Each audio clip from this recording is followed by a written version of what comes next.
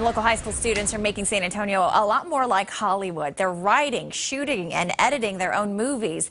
And for the first time, the Harlandale film class will showcase their work for the community. As the night team's Marisa Mendoza shows us, having you as their audience will keep the aspiring filmmakers going.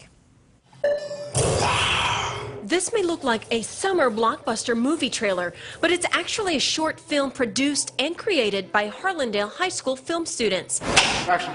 Senior Eric Fonseca has been in the film school for 3 years. I don't really think a lot of people know that we have a film school, and if they do, I think they underestimate the film school. This Thursday night, film students will be hosting the first Harlandale Film Festival.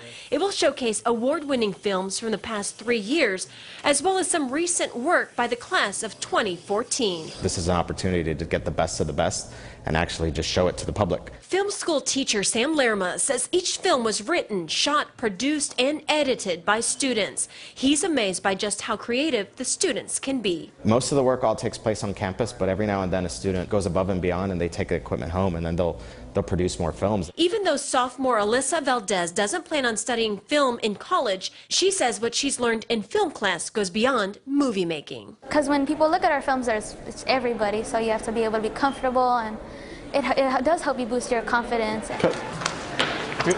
And all the money raised from the film festival will go towards maintenance and possibly new equipment for the film school. From the South Side, Marisa Mendoza, KSAT 12 News.